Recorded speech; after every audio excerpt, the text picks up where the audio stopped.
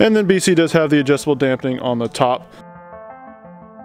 What is going on, everybody? Welcome back to another John Drives video. Today I'm going to go ahead and put some BC Racing coilovers on my Drift Car 240SX. If you're new to the channel, this is my S14. I'm currently building for a Pro-Am series and I need some coilovers, and they finally came in. Super excited to get these on, and I'm going to show you guys how to do it today. My setup might be slightly different because I do have Wisefab in the front and rear. However, I believe it all bolts up just fine, so we should be good to go on that.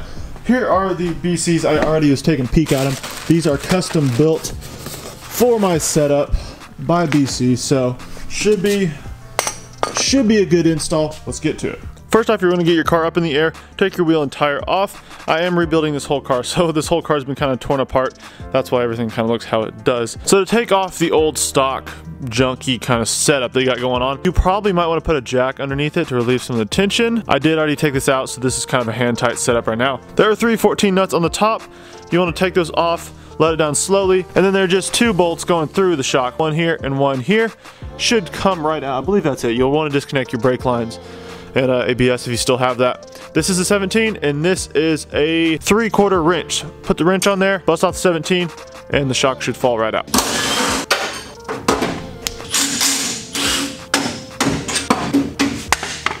Now you want to find the front. This is FR, front right. Since we are working on the passenger side currently, you're going to pretty much repeat the process. It's super simple.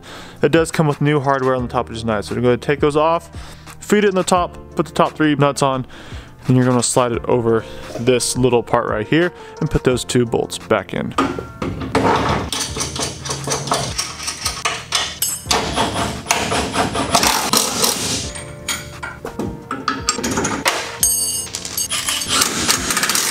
Alrighty, once you got those bolts back in, you can go ahead and reconnect your brake line right here, and I believe you're good on the front. So like I said, super simple. Didn't take me long at all. It does help with an impact and stuff. Probably the hardest part is just to get off the old OEM junk, but let's go ahead and move to the back. Alright, once you have the rear tire removed, you might want to go ahead and place your floor jack underneath your rear knuckle. I do have Wisefab in the rear, and mine came with aftermarket crappy coilovers in the rear. It is only 1 bolt here at the bottom, so once you have your floor jack on, you can go ahead and remove this bottom one, and those 2 bolts in there on top of the coilover.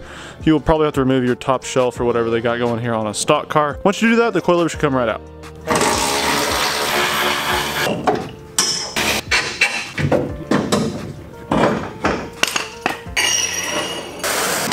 Now installing the new BC Racing coilovers, I went ahead and put the 2 top nuts in first. Help of a friend definitely helps, so you can go ahead and stick it up, and then the other person can screw on the top nuts. In the bottom here, I'm gonna go ahead and get my floor jack up the lower knuckle where it lines up perfectly, and I'm gonna go ahead and slide my bolt through, and we should be good to go. Already got the rear coilovers all installed, and the fronts. I still have a lot of work to do on the car before I button everything up completely, but they do include spanner wrenches to adjust it. Now, I'm not a suspension expert by any means, but I believe to lower or raise your ride height, you do unjam this nut here, unbolt the 2 bolts. This is the front. The back's obviously a little different, but pretty much the same. And unscrew this bottom section here, or screw it up to lower your car, essentially. This right here is, I think how stiff it is. Obviously, the more compressed the spring, the tighter your ride, and you can droop it out. And then BC does have the adjustable dampening on the top. But this was just a quick little overview on how I did my BC Racing coilover install. So hopefully it helped you out. If it did, make sure you give the video a thumbs up and subscribe. Thanks for watching, guys. Catch you guys in the next one.